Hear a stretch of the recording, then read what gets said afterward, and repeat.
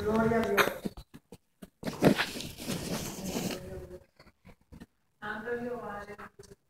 Gloria a Dios. La palabra se encuentra en Salmo 34, verso 1.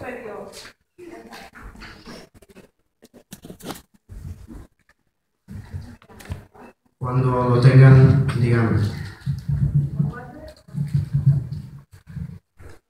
34 versos. Verso 1. Sí. Aleluya. Gloria a Dios.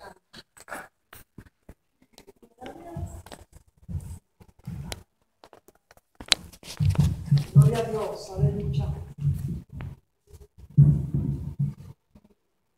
El nombre se lee en el nombre, la palabra se lee en el nombre del Padre, del Hijo y del Espíritu Santo. I will extol the Lord at all times. His praise will always be on my lips. La palabra se lee en el nombre del Padre, del Hijo y del Espíritu Santo. Bendeciré a Jehová en todo tiempo. Su alabanza estará de continuo en mi boca. Amén. Se pueden sentar. Amén. Aleluya. I decided to title this reflection After the Music Stops.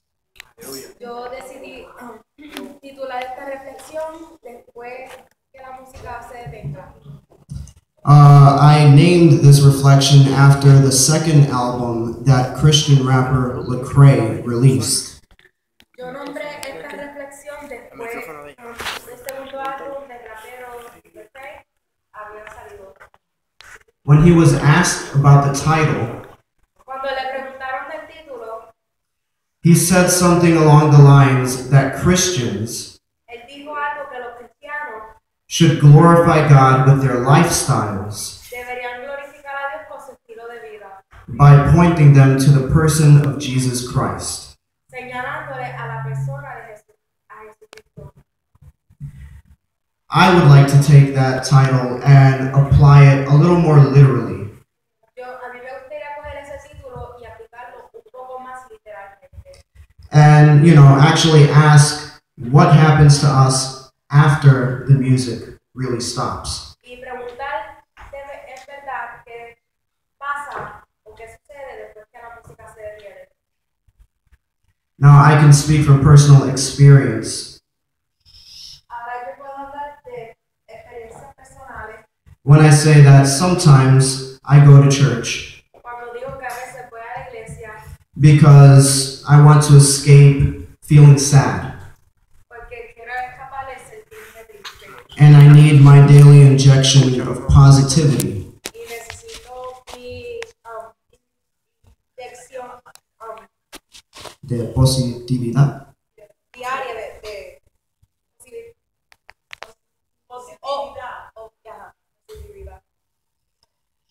And because of that, Y por eso, sometimes I wind up praising God when the singing is on fire. a veces yo termino alabando al Señor cuando el cántico está en fuego. Or when the preaching is at its most Pentecostal. O cuando la predicación está en lo más pentecostal. For example, only when the pastor is speaking tongues can I really shout amen. Por ejemplo, cuando el pastor solamente está hablando en lengua, yo puedo gritar un amén. Only when the singer screams into her mic Cuando la cantante o el cantante está gritando en su micrófono, as if she were in a heavy metal concert, como si estuviera en un concierto de heavy metal, can I really feel God's presence. que yo puedo sentir verdaderamente la presencia de Dios.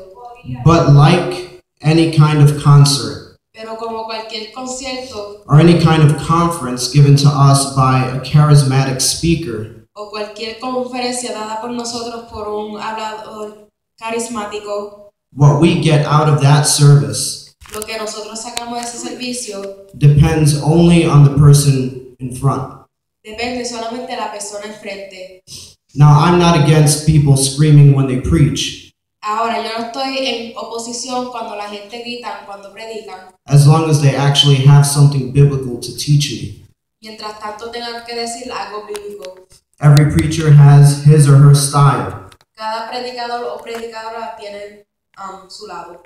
And I have no right to say that one style of preaching is better than the other. Y no tengo ningún derecho de decir que un estilo de predicar es mejor que el otro. But why should our praise only be as strong or as passionate Pero ¿por qué nuestra alabanza tiene que ser tan fuerte o tan apasionadamente as the preacher or the singer or the evangelist is loud or talented? como el predicador o el evangelista o el cantante canta o predica de duro? Psalm 34, Salmo 34, verse 1 verso 1 says, dice: I will extol the Lord at all times. Bendeciré a Jehová en todo tiempo. His praise will always be on my lips. Su alabanza estará de continuo en mi boca. I looked up the word extol. Busqué la palabra alabanza. It's translated a little differently in Spanish. Se traduce diferentemente en español. But in the dictionary, extol was basically another word for praise. Pero en el diccionario, básicamente, la palabra alabanza es alabanza.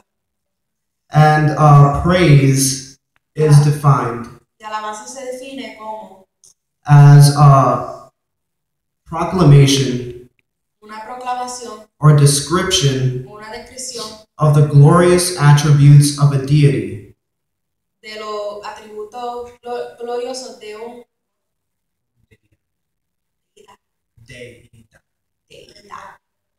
deidad. And thanksgiving. Y acción de gracia.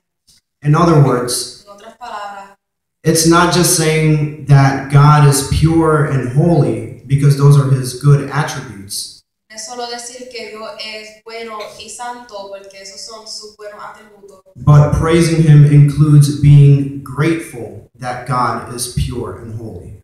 Pero eso implica el alabarlo porque Dios es santo y bueno.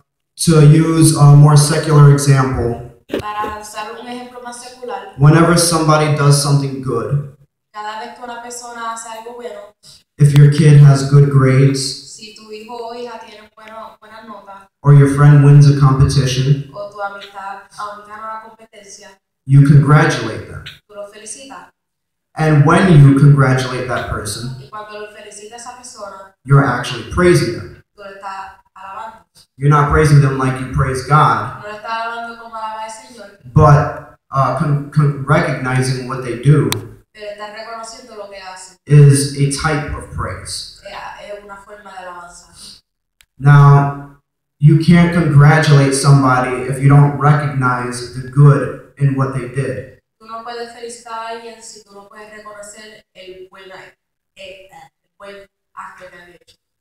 And you can't congratulate them if you don't appreciate what they did, Y tú no lo puedes felicitar si tú no aprecias lo que ellos hicieron, if you don't see the value in it. si no ves valor en eso. So the second part of this verse, So, la segunda parte de este versículo, to me is sort of, it almost says the same thing in the first one, in its message. así dice lo primero que en la primera parte del versículo. It says his praise will always be on my lips. Dice que su alabanza estará de continuo en mi boca. So basically, that verse tells us that God is to be praised always. So, ese versículo dice que Dios está para ser alabado todo el tiempo. He's to be praised in the noise Él está para ser alabado en el ruido or in the o silence. en el silencio. Whether that noise and silence is in a church Sea que ese ruido o silencio sea en la iglesia or whether it's outside of the church. o sea fuera de la iglesia. Whether the preacher or singer has talent Sea que el predicador o el cantante tenga talento and whether they don't have talent. o si no tiene talento. Our praise shouldn't depend on what's around us. Nuestra alabanza no tiene que depender de lo que está alrededor de nosotros. It should depend on how holy God is. Debería When you open your heart to that kind of praise, amazing things can happen. I remember once listening to somebody singing, and that person was not the best singer. But when that person sang, he was giving God all the glory. He was recognizing His holiness. And more importantly, he was appreciating and thanking God for that holiness. And because of that, I felt the Holy Spirit more with his singing than I do with most other talented singers.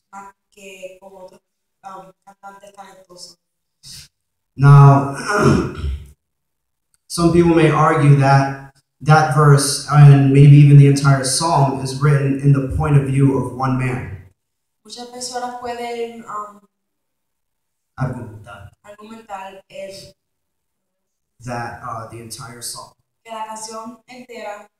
is written from the point of view of one man. And so that's his opinion on how praise should be. And let's assume he's right. Even if he's not, let's just assume he is. Even if we do believe that to be true, that opinion is still based on God being omnipotent, omniscient, and omnipresent. Most of all, it's based on the idea that God is all good. And if God's goodness is equal to his omnipotence,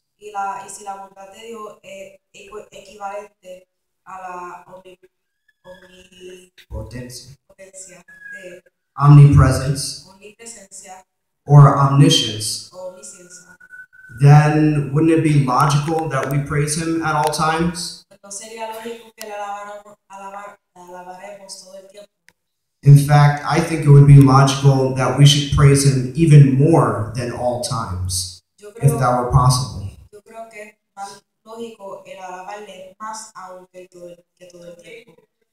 Because if God is infinitely good, and our praise is limited, then we could never express enough praise to show how good God is. His praise should always be on everyone's lips. I'd like to end this reflection with something that's more my personal opinion. And started off by asking, what if God isn't real? If somebody is not sure whether God is real. Well, to use an example, when a movie or a book comes out to the public,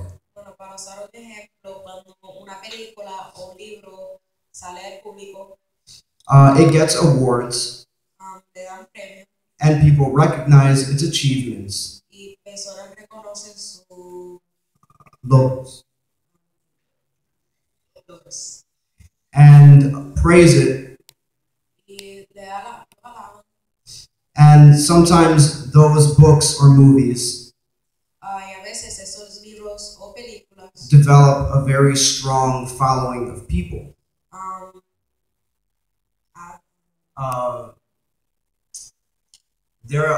Sometimes people become really passionate fans of that movie. And sometimes those people, they dedicate a lot of time and they celebrate that movie or book as often as they can. They'll hold parties themed after that book or movie. They'll go to conventions dressed as characters from that book or movie. And they'll very likely memorize quotes from that book or movie.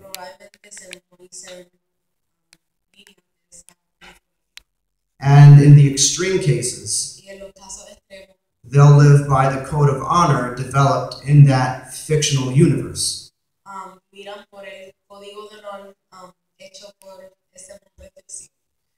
And if that's true, then why should we not honor a God we're not sure is real?